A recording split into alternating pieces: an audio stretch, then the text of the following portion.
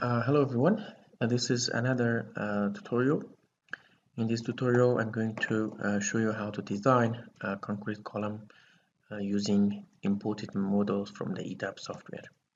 In the previous tutorial I have discussed how to use Wizard, which is the most quick and fast designing method, and in the next tutorial we will use Blank uh, to model and analyze and design the concrete columns. So here is one of the my designed structure. It's a 24-story concrete reinforcement structure, and I want to um, import to the CSI column and design again the column. So remember, when you import the model to CSI column, that should have designed and analyzed. I'm going to call it import, and I want to select that model. And after that, it will reopen the model and detect all the data, including the slabs, grids, and columns, beams, everything.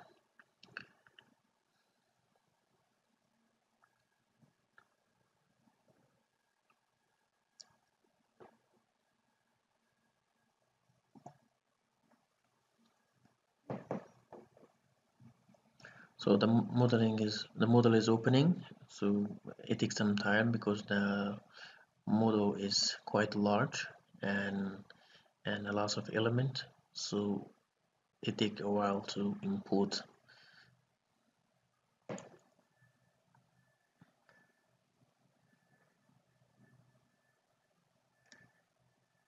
Now the model is open and it asks me to select the combination and also the design. So here is the design part for the column, and I'm going to select these three, and here is detecting, extracting data, stories, grades, joints, and later it will column, slabs, everything. Now the frame is also completed. The shell it's about 9,600, and it will take a while to finish. The shell is also extracted. Now this is the structure. You will see a 3D model, and you can select which column or the entire column. It's depending to you. So for just I want to select the first floor columns, and sorry.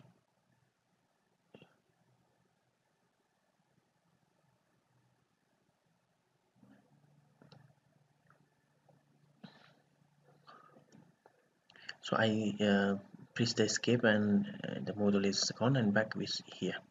So I'm going to select the first floor columns, mostly in the ETABS. Some of them didn't pass. So I'm going to select one, and let's go to uh, some of them from the center and some of them from the edges and corners.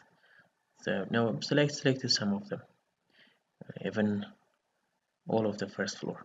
Now what I'm going to do is to import them. Here is called import, and 16 column is selected.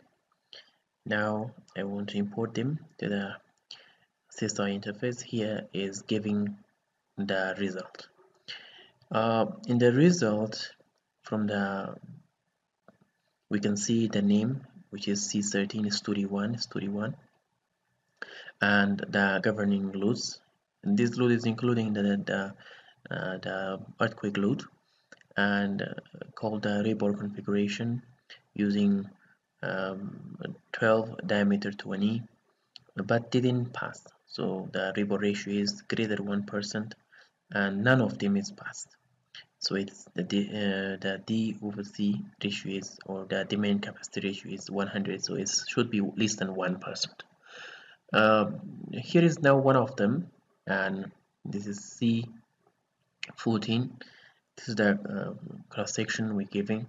So what I want to do is I can add manually some rebar, adding some rebar. But the good thing is I want to conduct the auto design. So when I go to here and I want to conduct auto design, and it provide me the design which is giving here. So the capacity ratio was first here when adding this layout rebar, and second is also the third one changed to 3628, so it got 94. But the 90 is our capacity ratios that axis, and the rebar ratio become 6 point. In case this is not allowable in the ACI code, in the code, then you can change the size of the color. Now it's okay, and we made one reinforcement. And the second, we go to the 15. The 15 is also didn't pass, and I'm going to conduct auto design and run. And after 2-3 iteration, we got 0.18. And the same for the 12 auto design and run, and we got again success designed column. Now we go to the 11. This is other section, and I'm going to create run this one as well. But in the 1, 2, 3, 5 or 6 iteration didn't pass, so it got called failed. So what you can do is to I wanna this one follow provide layout. So I'm going to again this also finished, actually didn't pass but failed. So what I want to do is I want to create or change the cross section. Let's this is C13, and in the C13 we have 2-3 choice. Then I can add the concrete column size, or I can use another shape, or even I can add some more rebar in the middle of this one. Now I want to make some changes.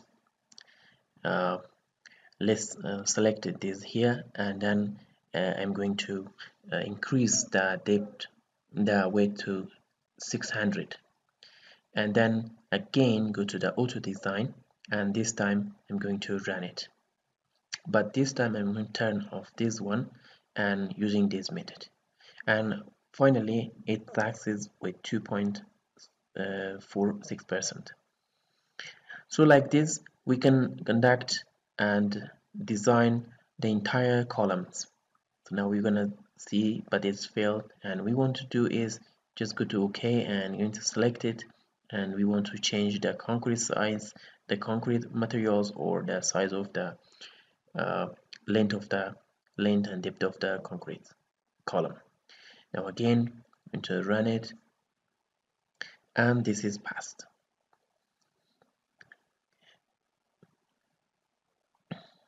And this one, we're going to run it, and this also passed.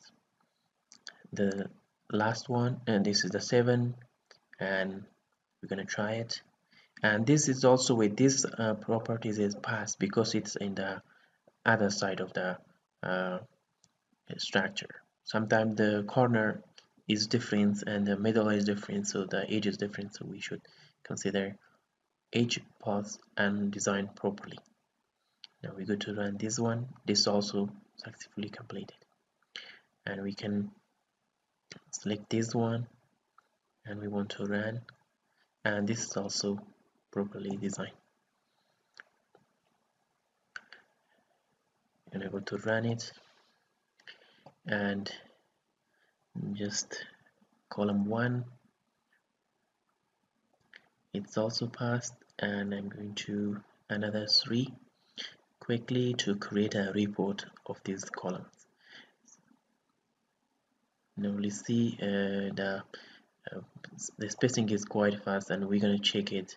This is failed, so what we're gonna do is we want to go to again here and change this column size. So I'm going to give it 800, so 800, and go to run again, and now we will get a better result.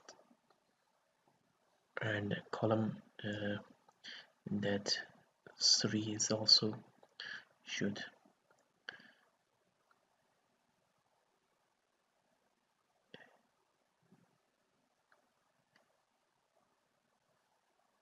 still running, but it's failed. So what we're gonna do is we want to change the size of the column.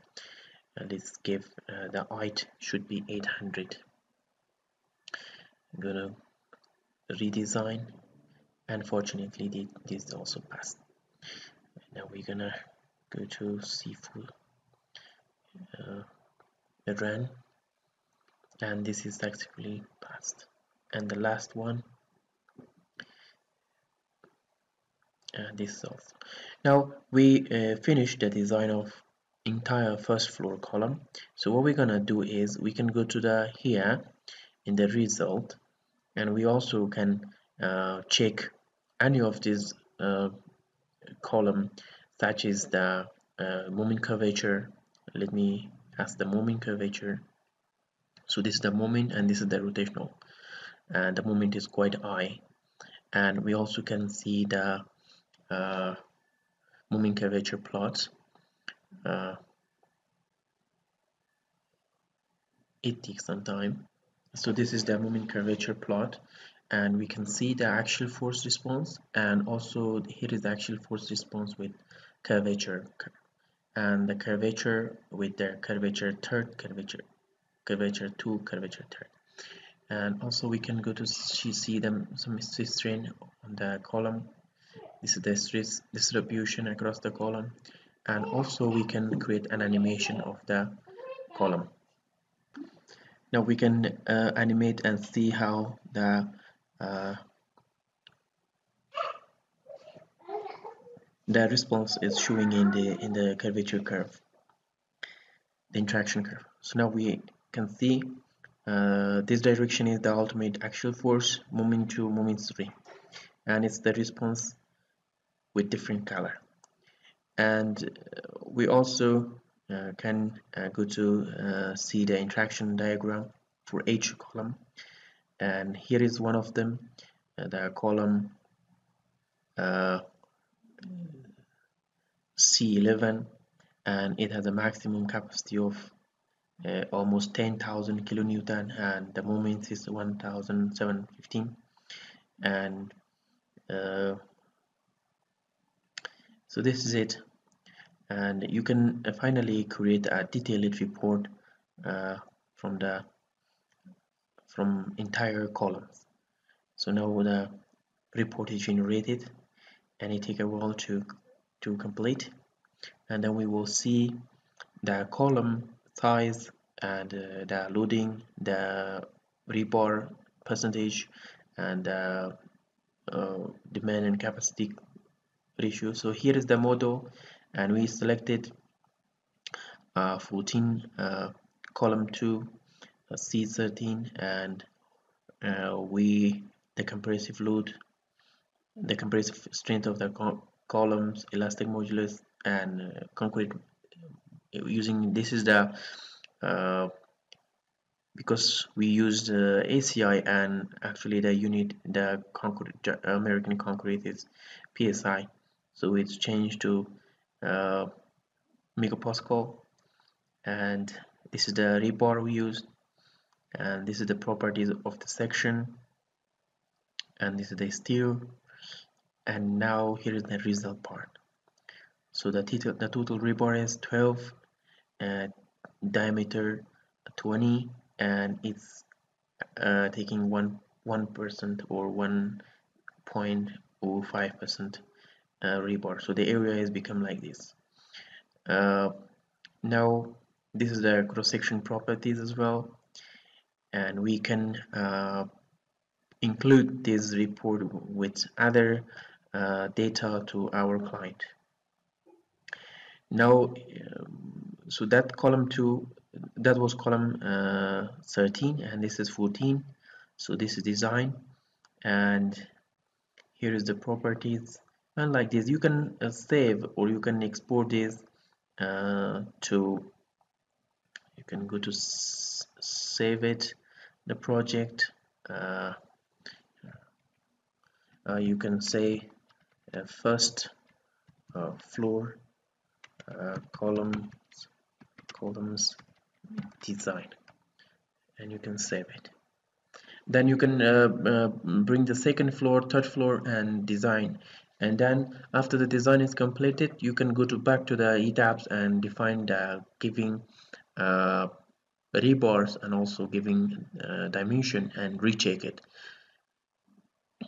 So now it's completed. If you have any question, and please put in the comment, and I will find time to answer you. See you next time.